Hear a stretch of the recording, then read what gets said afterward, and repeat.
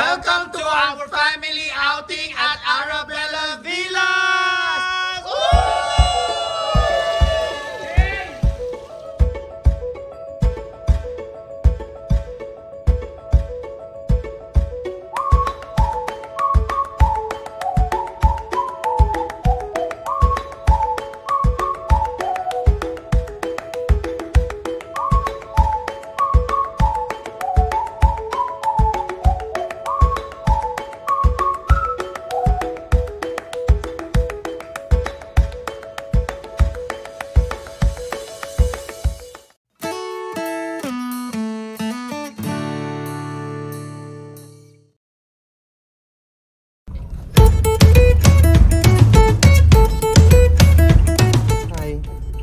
Nanginginig. Hello! Hello, hello! Saan tayo papunta? We are going to Arabella Villas in Santa Cruz, Laguna for an overnight family outing. Salamat sa lahat ng mga nag-subscribe. Pag hindi pa kayo nakasubscribe, subscribe syempre kayo sa baba and click the bell button para ma-notify kayo kung may mga bagong video kami. Nga pala, kung may nakikita kayo sa likod namin, hindi po yan sila mga aparisyon. Yan po sila ay mga pamangkin namin. Meron pa isang nandito sa likod. Ayun! Meron kaming vlog actually na kasama yung mga pamangkin ni Ryan. O, i-click nyo dito para kung gusto nyo manood. Yung what's in the box na prank nila kami. Ayun. Oh, ikaw yun. So, ang isa sa mga maganda about the wedding video namin, sa mga comments, no, it's not just na maganda yung vows. Siyempre, maganda yung vows daw, maganda daw yung mga sinabi din ng nag-officiate ng wedding, maganda din yung location, ang daming maganda. Pero you know why people got emotional?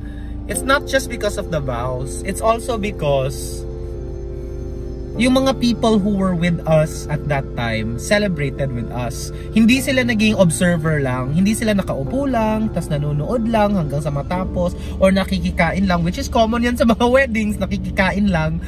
Dun sa wedding video namin, makikita mo, yung mga tao na kasama namin sa kasal ay they laughed with us, they cried with us, they fell in love with us. And in fact, very limited yung in-invite namin sa wedding namin because una sa lahat, it was a non-traditional kind of union. So, non-traditional, controversial, magiging chismis kami kung mag-i-invite kami ng mga hindi namin kilala, yung mga taong hindi naman nagmamahal sa amin, di ba? Very intimate talaga yun. Yeah, very intimate. That's applicable naman talaga sa lahat ng weddings. We have to invite only the people who can celebrate our love. Hindi yung makikichismis lang. So ganun, nilimit namin yung mga guests namin, in-invite namin was 80 and ang nakarating mga 70 plus. And they were all our family and friends. I honestly believe and we honestly believe na ang success ng isang relationship, isa sa mga nakaka-contribute nito is family. When the family is able to accept you, support you, and love you. And sa amin, naramdaman namin yon sa family ko and family niya. Kaya kami nagpa-kasal. Kahit wala siyang visa sa gobyerno, sa batas, pero ginawa namin siya because we wanted to honor our families, to celebrate our families and our friends who supported us. And makita naman siguro sa video how they did celebrate us. And mafe-feel mo talaga yung sincerity at saka yung love and support. So when we made our vows, it was not just vows towards each other. The vows were not just a promise towards each other, but also a promise made before our friends and family. So a promise to our family and friends then. So we worked out our relationship not just for each other but also for our family and friends. And in fact, yung aming family and friends, very involved sila sa aming relationship. Diba? Yes. So yan. Uy, may tanong ako. Siyempre, magtatanong yung iba na, uy, mga bakla yung mga tito nila, magiging bakla na rin yan sila. Totoo ba yan? Hindi nila marinig. Totoo. Totoo ba yan? Yeah. Bakit? Actually, hindi nakakabakla para sa isang straight na lalaki na maging masaya para sa mga bakla nilang kaibigan at family. Kung ikaw ay lalaking tunay, tapos nagsusupport ka ng LGBT, hindi ibig sabihin LGBT ka na. Ibig sabihin nun, tao ka, makatao ka, at may respeto ka, tama si JP, may respeto ka, at marunong ka na magmahal ng kapwa, kahit ano pa silang background nila. Ayan! Let's go to the outing! And let's have fun! G! Let's go! Yes! Gora na. Thank you nga pala sa Route Aromatics dahil sa pabango sa aming kotse. Napakabango.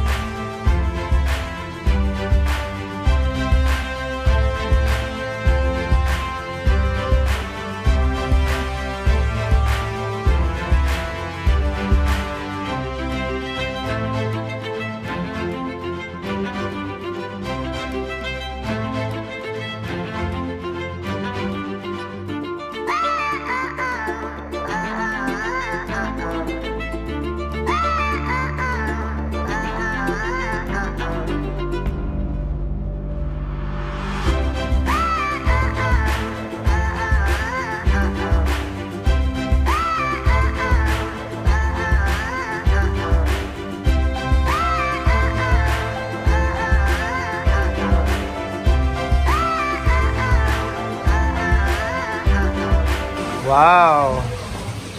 Hi ate! Hi! Saan galing yung chiffon cake ate? Game over!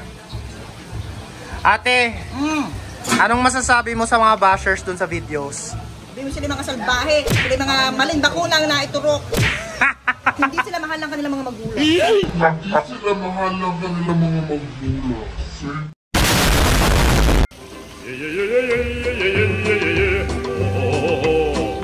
Hi mama! Hi! Anong gawa mo?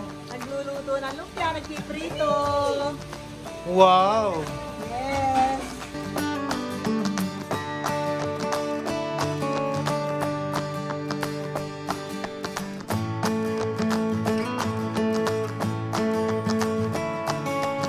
Gusto mo ng cake? Hindi mo na anak ang sinibili. Gusto ko ay ciao! Ako ba lang gano'ng kumain? Pakita mo nga mukha nito. Ano sabi mo? Ladies and gentlemen, ang kontrabida sa buhay natin. Ganda ka!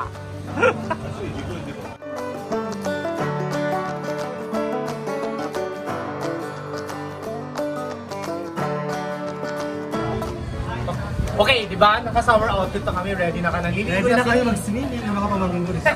Hindi naman pwede sila lang maniligo. Kaya halika na. Let's go.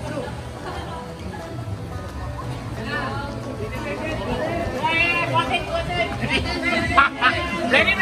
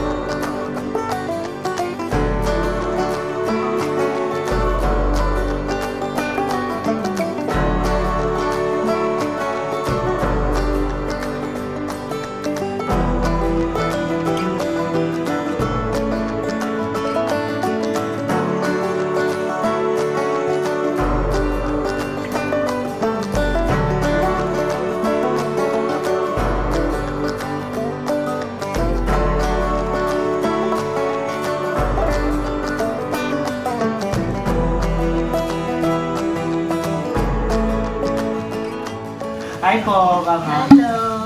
Oh, hi ka sa viewers, Mama. Hello.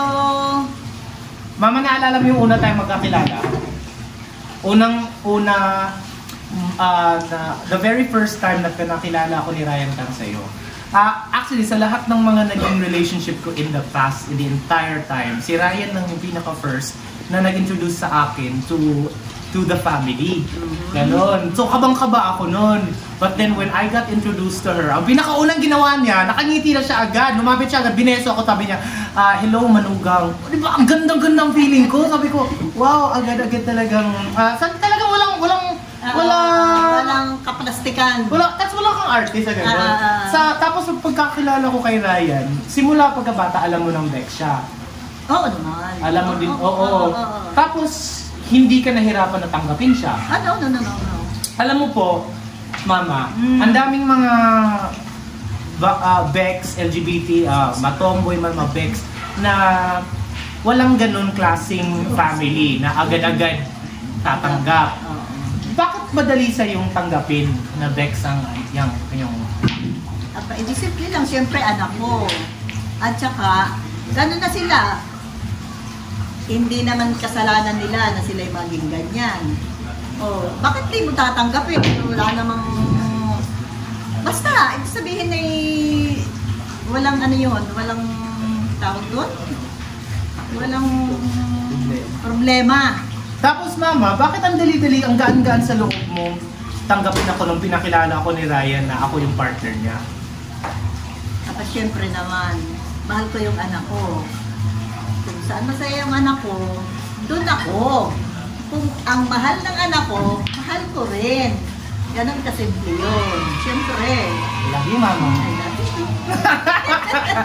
Ayan, hindi pa tayo tapos dito sa family outing. Magsuswimming muna tayo.